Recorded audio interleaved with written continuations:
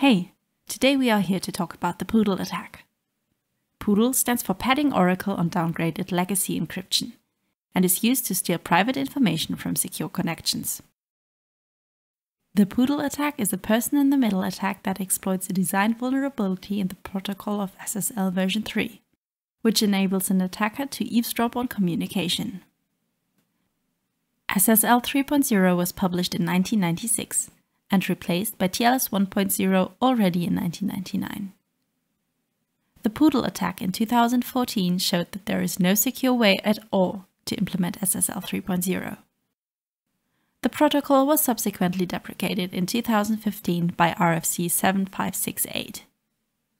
Despite this, a lot of TLS implementations still provide backward compatibility for legacy systems. SSL 3.0 supports two encryption methods. The first one is the stream cipher RC4, short for reverse cipher 4 and also known as ARC4. Each by each, a plaintext character is encrypted with a corresponding character of the key stream. While RC4 is very easy to implement, it has also been proven insecure. If the same key is reused for multiple connections, information about the key is leaked. If the plaintext is sent over multiple connections using different keys, information about the plaintext is leaked. The last and also the strongest attack was RC4 No More, short for Numerous Occurrence Monitoring and Recovery Exploit Attack. The second encryption method is the usage of a block cipher in CBC mode. CBC stands for Cipher Block Chaining. It is also unsafe in SSL 3.0. Since the integrity of padding cannot be fully verified when decrypting, because the block cipher padding of CBC is neither deterministic nor covered by the message authentication code. The padding is appended to the message, and the last byte specifies the length of the padding. We will show later how the Poodle attack makes use of this vulnerability. To understand the vulnerability of the CBC mode in SSL 3.0, let's first have a look at CBC encryption in general. For the encryption, we need the plaintext, an initialization vector IV, which is a random value, and a key. The plaintext is linked with the IV via an exclusive disjunction. This result and the key are the input for a block cipher encryption. In block cipher, a plaintext of fixed length is encrypted via a key and results in a ciphertext of fixed length, which is usually the same length as the block of plaintext. In the next step, a second block of plaintext is linked via exclusive disjunction with the ciphertext of the first step. This process can be repeated for any number of times, therefore the name cipher block chaining. For the decryption, the cipher block has to go through the same number of steps as for the encryption. A plaintext block is calculated by exclusive disjunction of the ciphertext of the previous step and the block cipher decryption of a ciphertext block. To protect the integrity of the data which needs to be transferred via SSL, it is signed and the MAC is attached. To fulfill the CBC block size, padding is also attached. This stream of data is encrypted using CBC at the sender's end and decrypted at the receiver's end. At the receiver's end, after the decryption, the receiver notes the size of the padding from the last byte of the padding, which is the size, and removes it. The receiver can then verify the plaintext using the message authentication code. Assume the attacker is actively eavesdropping on the network. The attacker can quickly modify one of the ciphertext blocks en route by replacing the final block CN with any other block CI. The last block should be filled completely with padding.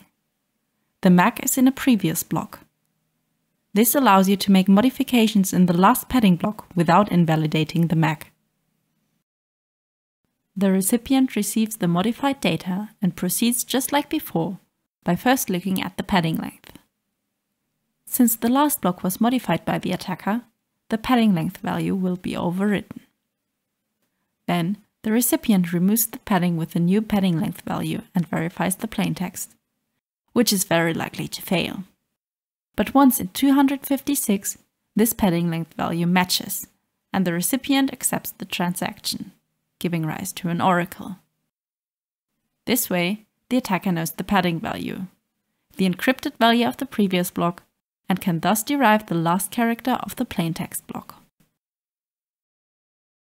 The attacker repeats this step multiple times, such that the characters in the copied block are shifted. Each time, the attacker learns one of the characters, and after multiple transactions, obtains the plaintext information.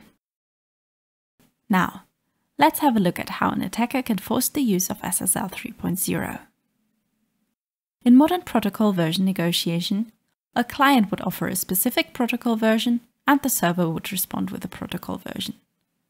Then, the highest possible protocol version that both the client and the server support is used for communication. But to support backward compatibility, a lot of TLS clients implement the possibility to downgrade their used protocol version in a loop.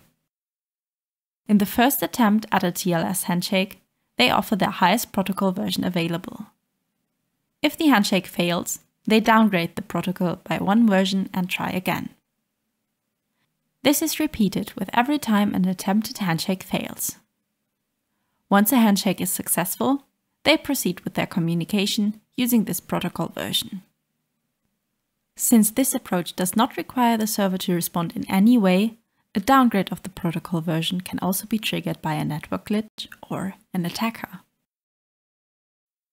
The attacker can interfere with attempted handshakes until the client finally offers to use SSL 3.0.